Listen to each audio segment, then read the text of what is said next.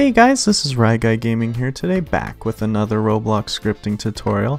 Today we are going to be looking at planetational gravity and also how you can affect changes on only one client at a time so that it is only affected to one player and not all players. So as you can see here, I have two planets, more or less. I have one of me over here and one of me over here. So over here, when I jump normally. You can see that the gravity is static, but when I have my player over there jump, you can see that he jumps much higher because his planet has a lot lower gravity. He isn't constrained by the same gravity force that we are, so he can jump a lot higher and fall a little slower. And so let's go ahead and hop in the studio and I'll show you guys how this can be accomplished. Alrighty, so here we are back in the studio and I don't have anything too fancy here. All I have are these teleporters. You can watch a previous video of mine to see how to make teleporters. That's not what the tutorial for. Really, the secret here is in the planets. Each of them have a script. So these are just like the base parts for the planet and I can go inside of them and have a script. So probably what you'll want to do is if you make different planets, you'll want to have at least some kind of part that the player will land on and touch that changes their gravity.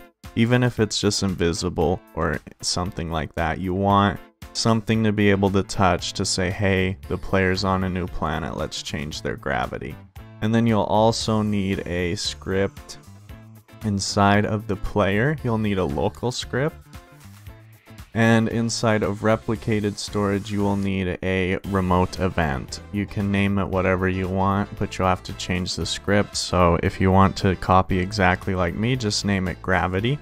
And this is a remote event, so you'll just click on this thing, type in remote event, and insert one of these, rename it to gravity.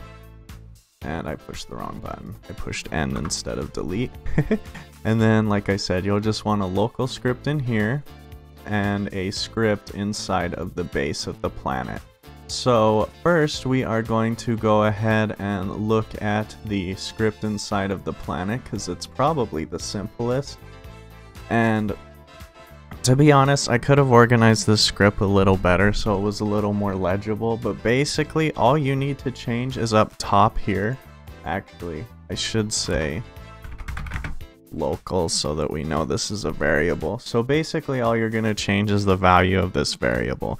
This variable is what we set to gravity to.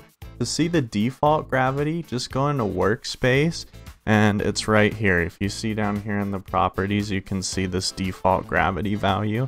So this is what normal gravity is, and then you can change it as you see fit here. So basically all we're doing is setting up a touched event. As you can see here, so we say script.parent.touched connect, and then we grab the part that touched our base of our planet, and then we check to make sure that the part is a member of a model and that the model is indeed a player, so we're checked to see if it has a humanoid.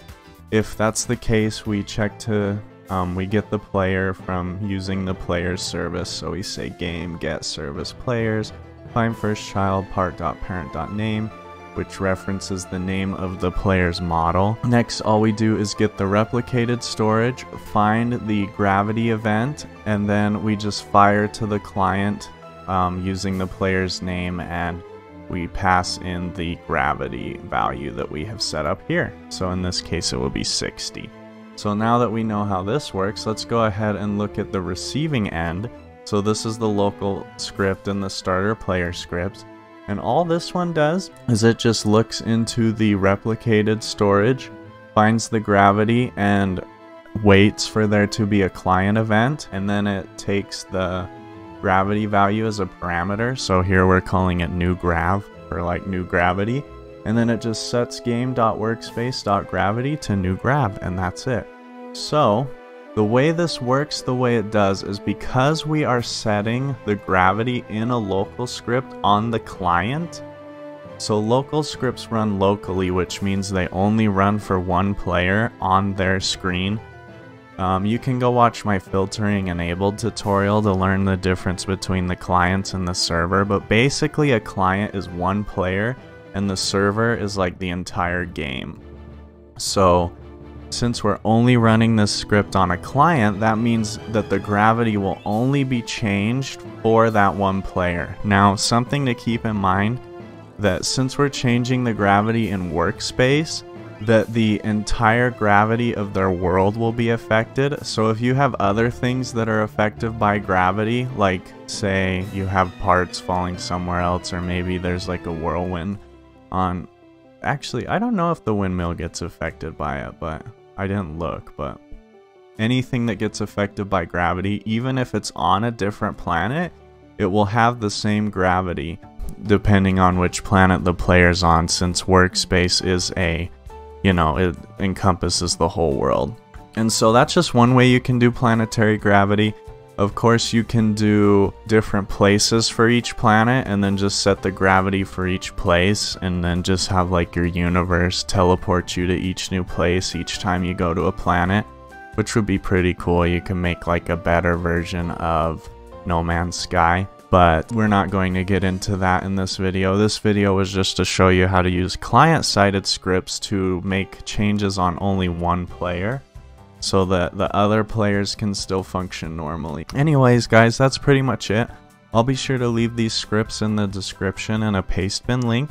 I'll also have down there the link to my Discord, so you can come and chat with us, ask for tutorial suggestions, ask for help with this script or other videos of mine. Just come and hang out, whatever you want, post some dank memes, whatever is good for you. Also, please don't forget to subscribe for future tutorials, and that's gonna do it for today. So thanks for watching, and I'll see y'all in the next video. Goodbye.